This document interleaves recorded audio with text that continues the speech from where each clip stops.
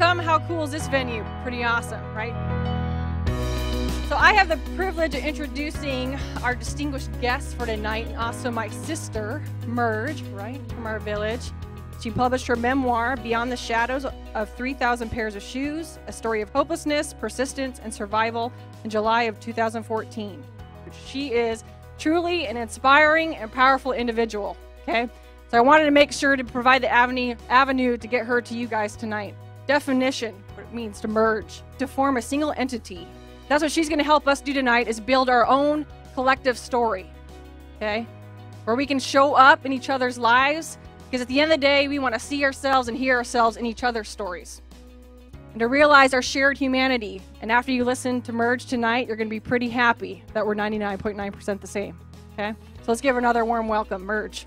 I ask the young people to look beyond what we're doing. Sometimes I listen to students or some athletes, and I hear them say, my life sucks. I don't do anything. I just go to school, practice, school, practice, school, practice. This is what I do. But if you just understand, there's women right now, there are only two things. There are also two things happening to them.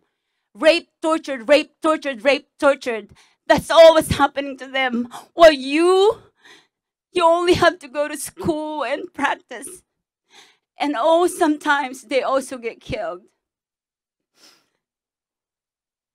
I know it's hard. Our life is not easy. And it's hard to tell the story, but this is the only time when I tell my story, I get an opportunity to tell the story of those people who can never be here, who'll never have a chance. I'm really fortunate for having this opportunity to be here tonight. And I think you are the best, and I know you are the best audience I will ever have. And this is the biggest stage I will ever be. And I thank you very much. You are bold, courageous, and unstoppable. Thank you.